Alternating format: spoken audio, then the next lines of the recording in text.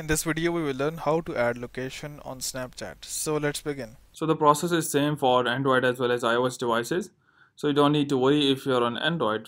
First, make sure that you are connected with the internet. And once connected with the internet, simply go and open up your Snapchat app. So here we go. So once the Snapchat app is open, simply go and make your story. So simply go and tap and click a photo. Here we go. Now here you can see this page icon that is third from the right top. So you can see at the right top this page icon, tap on this. So this would open up this menu.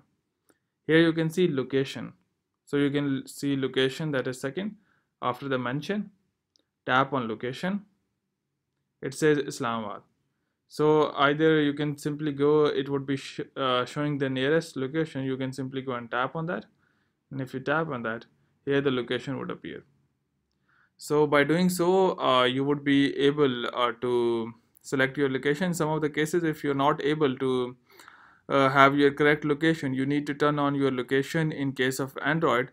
In case of iPhone, you need to go into the settings, and here searching for Snapchat, and go to Snapchat and turn on the location while using this app. So by doing so, you would be able to get your nearest location. You can simply add on your Snapchat story.